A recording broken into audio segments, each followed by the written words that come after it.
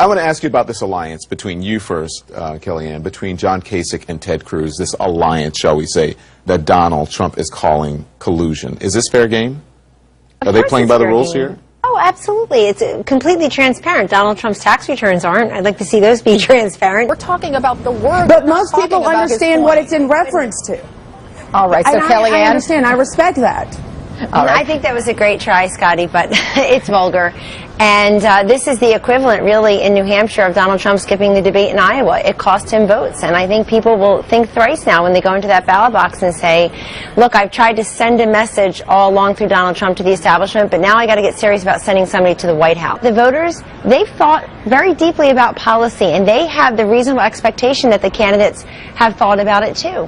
And I think that's actually something that could hurt Trump in South Carolina and beyond. If people start to see that he says he's for the little guy, but he's actually built a lot of his businesses on the backs of the little guy. And a lot of little guys through eminent domain or through not paying contractors after you've built something. The little guys have suffered. A barn bird of an article 2 weeks ago is they're starting to talk about victims of Trump University, victims of Trump in Atlantic City. Before that, it was his conservative apostasies. Now it's actually you're for the little guy, but you've built your business on the backs of the little guy. Yeah. Look, it's one thing to hurl personal insults at somebody's wife, and that cost Mr. Trump dearly in Wisconsin and dearly among women voters all across this country. Read the polls. Mr. Trump loves the polls. You live by the polls. You die by the polls.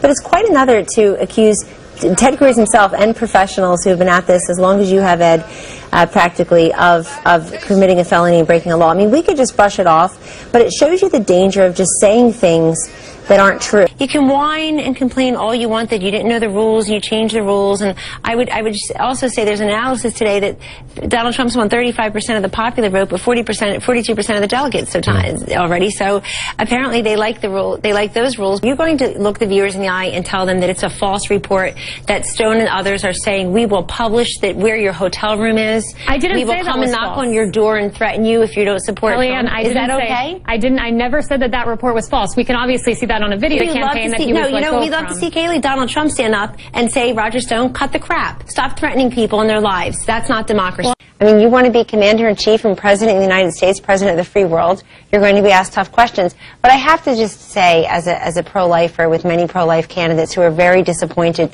pro-life causes are very disappointed today, they don't need 4 or 5 times to get it right. They would have gotten it right the first time, because the pro-life community is of one mind on this.